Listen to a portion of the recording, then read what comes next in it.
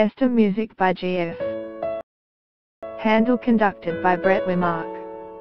Handel in the theatre. The Playhouse, Canberra Theatre Centre. Saturday, October the 28th, 2017, 7:30 p.m. Tobias Cole's production of Esther was a dazzling spectacle of glorious costumes and sets in striking colour harmonies of blue and orange. This latest production represents a further step forward in Handel in the theatre's plan to present a Handel oratorio each year. Share on Facebook, share on Twitter, tweet link the King, Tobias Cole, left, and Esther, Janet Todd, deliver a beautiful duet in Esther. Photo, Hu Leong decisively grasping the problem of what to do with the cast singing lengthy choral passages for a contemporary audience. Choreographer Balidar Buck introduced gestures for the chorus and soloists. These movement patterns blended organically with the libretto to increase the power of the performance.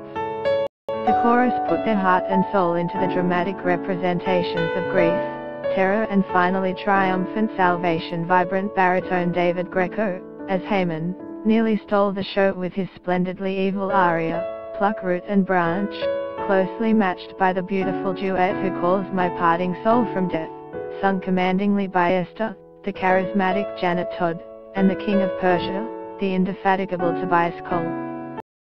Sally Ann Russell's, as Mordecai, duet, Blessing Descends with Israelite Karen Dalzell was a memorable blending of two fine voices. The orchestra under the baton of Brett Wimark and leadership of Bianca Porchetto provided appropriately delicate accompaniment with dazzling moments, strongest in the first half, while the entry in the second half of the trumpets and the chorus in the gallery was dramatic. It would have been fairer to the musicians to have them appear from the wings to ensure their communication with the stage and pit musicians.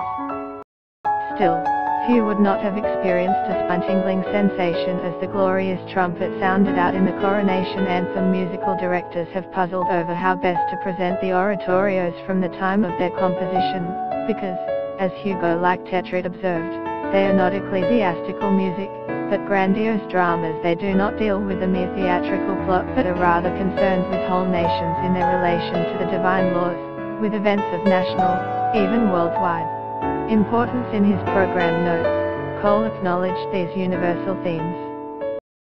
The potentially tragic problem in the oratorio is Esther's decision to disobey the king she loves by approaching him without invitation, thus risking her life to save her people, the Jews, from the king's decree that all must be slaughtered.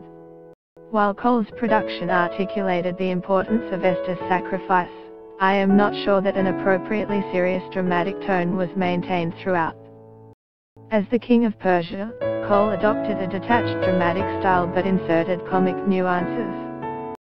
The audience was uncertain how to react, especially as the chorus gave such a strong, naturalistic performance that said, Cole's 2017 Esther resonates after the curtain has come down, ensuring that the music of Handel is heard, energetically discussed and enjoyed by contemporary Canberra audiences.